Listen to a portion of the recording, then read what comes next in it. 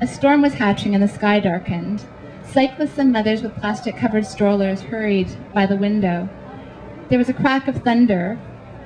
Manuel turned on the overhead lights, which pulsed a discontinuous and irregular tempo. Outside, the rain became lavish. Inside, the gymnast twirled soundlessly across the screen. At the end of each routine, Andre watched the girls huddle with their coaches as the scores appeared on the board. He read their bodies, ecstatic high fives and hugs, or arms flopped at their sides in disappointment, tears of triumph or defeat, girls whose entire equilibrium depended on only one thing, winning. He held his breath for them. He thought of asking Manuel to turn up the volume, but realized that it didn't matter. Their movements were synchronized to the sound of the cappuccino machine.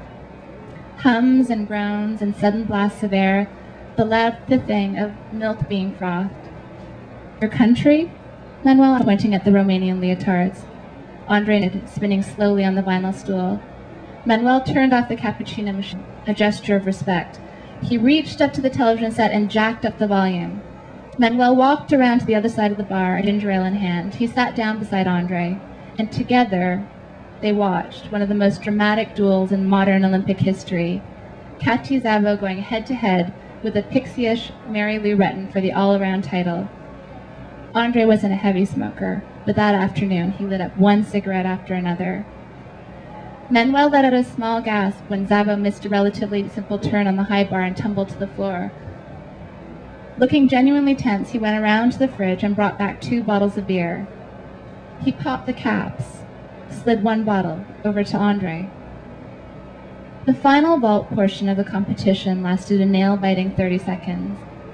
All the men in the Milky Rows had risen from their seats and were now sitting along the edge of the Formica bar, eyes fixed to the screen. Mary Lou was still trailing by 5/100ths of a point. She needed another 10 in the vault to win. The stadium fell quiet.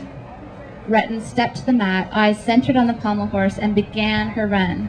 She smacked the horse with both hands, twirling over it and sticking her landing, feet hitting the floor and staying there. She knew right away and stretched her arms in victory. Andre grimaced in disappointment, slapping the counter with his hand, surprised that it mattered, surprised at the primal connection to Romania he felt at that moment. Then came a sequence of hands on his shoulder, 3 gentle pats, a light knock, hands of condolence. Thank you.